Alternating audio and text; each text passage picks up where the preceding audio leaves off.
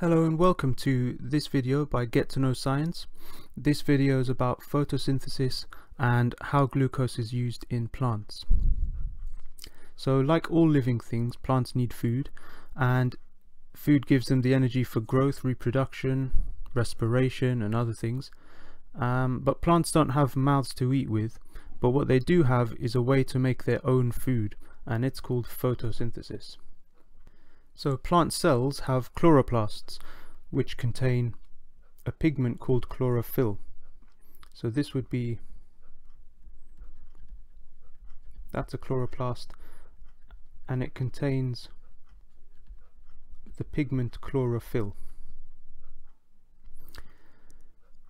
It's inside the chloroplasts that the plants make their food by photosynthesis, and the raw ingredients that plants use are carbon dioxide and water.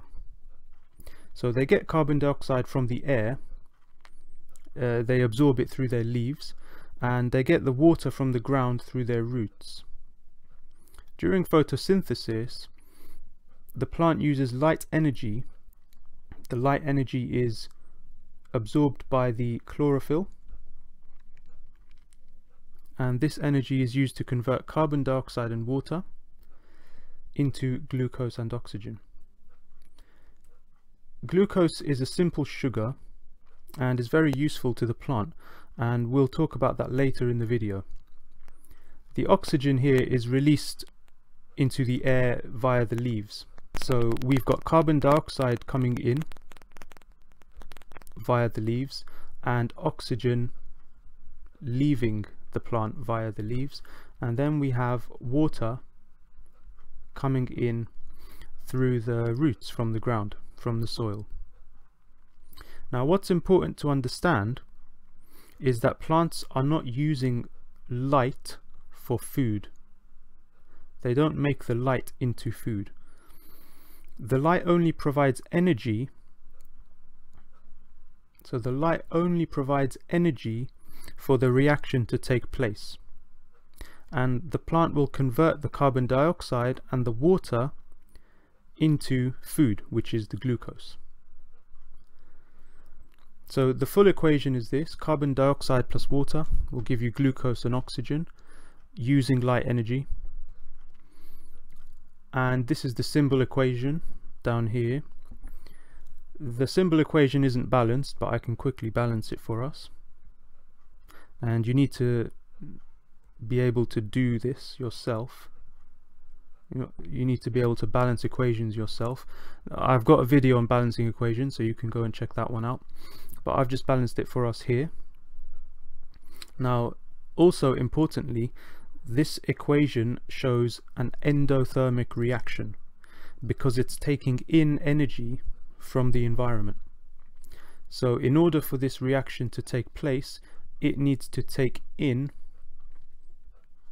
light energy from the environment, and therefore that makes it an endothermic reaction.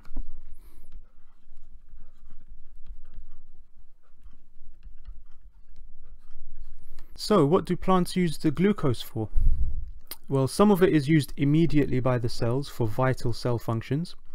For example, glucose can be used for carrying out respiration, which provides energy for doing other things like growth. They can use that energy as well to build glucose into more complex carbohydrates like cellulose, and cellulose is used to strengthen cell walls.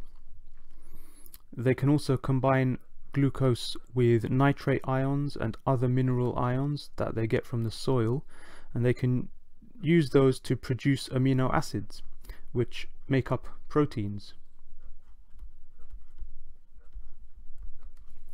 Plants also use glucose to make oils and fats, and they use them as a long-term energy store.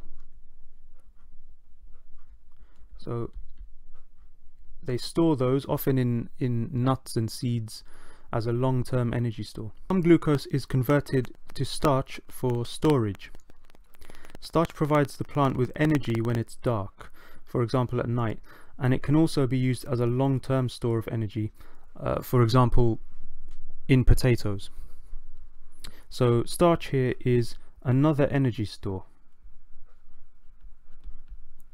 it uses the starch for energy when it's dark outside, when there's no light and it's not able to do photosynthesis.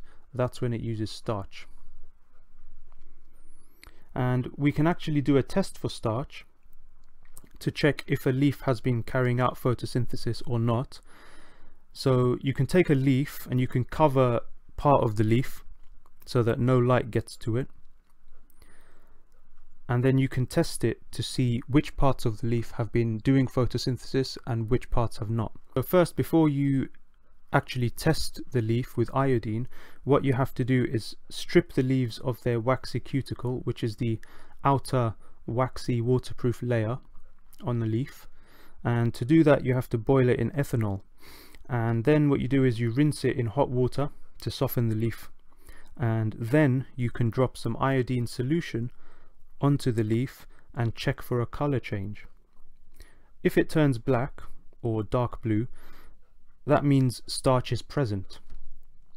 So looking at this leaf here in this picture, you can tell here which part was covered and which part had access to light.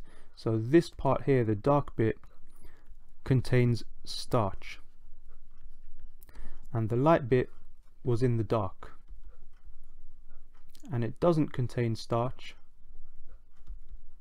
because there was no reaction and there was no color change. Okay, so that was just a quick video on photosynthesis and the uses of glucose in the plant. Make sure to like and subscribe. If you've got any suggestions, comment below. Okay, and I'll see you in our next video.